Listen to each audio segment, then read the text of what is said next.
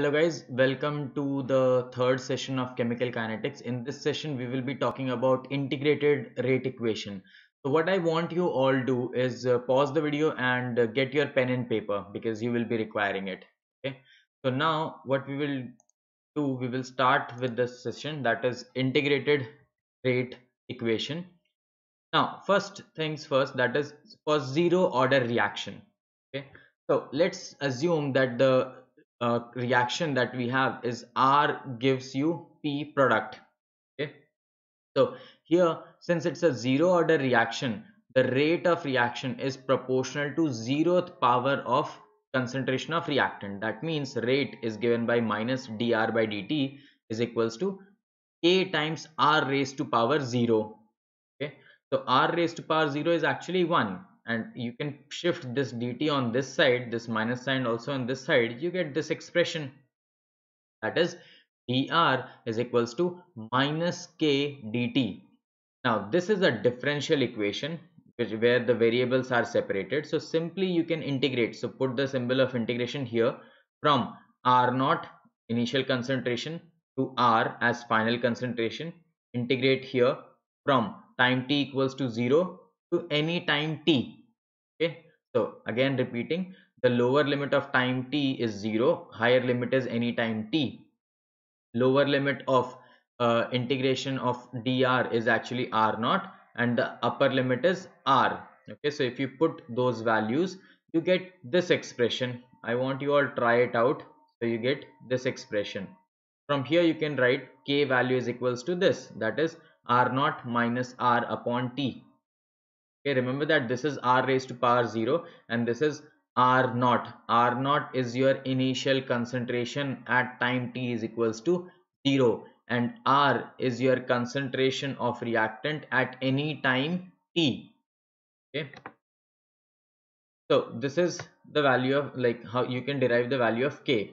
Okay, now if you want to represent this in graph, that is r is equals to minus kt plus r naught. So you see that if you represent on y-axis as concentration of r, so this becomes your y is equals to, let's say that on x-axis you are representing time, so t is your x, so y is equals to mx plus c. Okay, so it is going to be a straight line where the slope is minus k and r naught is your y intercept. Okay, so some example of zero order reactions are given below here, that is 2NH3 gives you N2 plus 3H2. So this is a zero order reaction.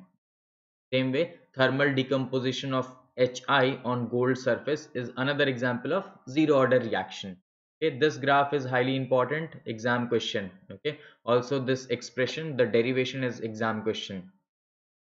Now let's talk about first order reaction. So first order reaction means the rate of reaction is proportional to 1 power of concentration of reactants. For example, let's consider that R gives you P product. Okay, R is the reactant. So rate is equals to minus dr by dt should be equals to K R raised to power 1. So R raised to power 1 is R only. Again, let's separate the variables. Let's take r here in the denominator, this dt let's shift here, minus sign also shift here. What you get is this expression. Okay, so dr by r is equals to minus k dt. Now this is a differential equation, variables are already separated, so what you do, you integrate it, okay, from r naught to r, and integrate it here also because integrating both sides. So integration, lower limit is 0 to time t. Okay, if you do that, integration of 1 by r dr is going to be ln r.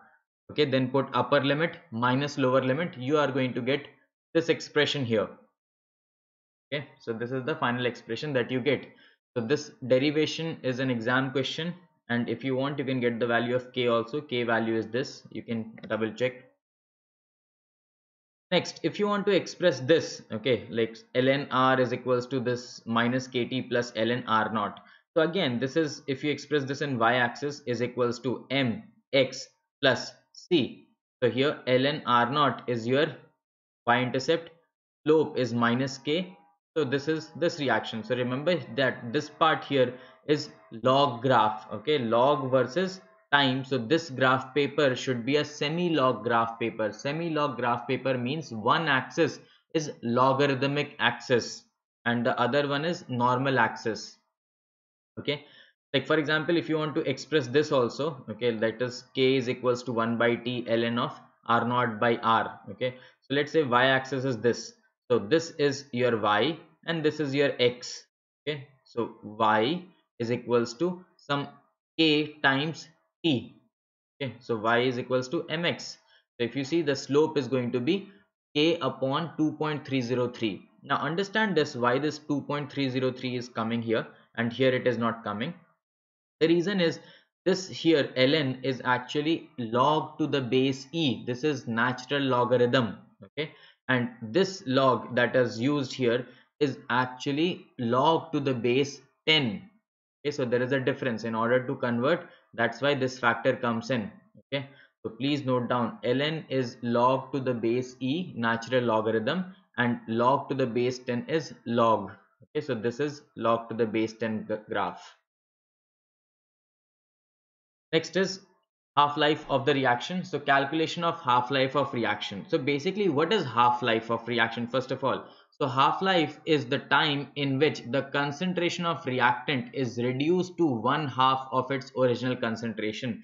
Usually it is represented by T half. For example, if I give you 50 grams of reactant, okay, after some time it became 25 grams. So the time required from 50 gram to 25 gram is called as half life of the reaction.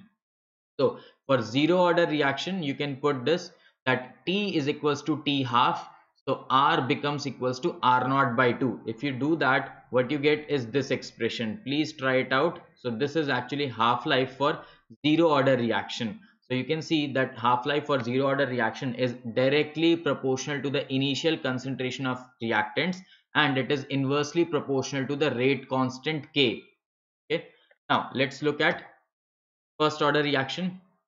So if you, again the same thing is there. Okay, so for first order reaction you again put R is equals to R naught by 2 and T is equals to T half. If you do that, you get this expression. Okay, so this is for first order reaction. Now note here that half life for first order reaction is actually a constant value, so it is independent of initial concentration of reacting species. Okay, so please make a note, half life period is constant quantity for first order. So again highlighting the difference, for zero order reaction T half is proportional to initial concentration R naught and inversely proportional to rate constant. Okay, and for first order reaction T half is independent of R naught and it is inversely proportional to K value. Okay, so these are all the calculation. You can expect numericals based on this.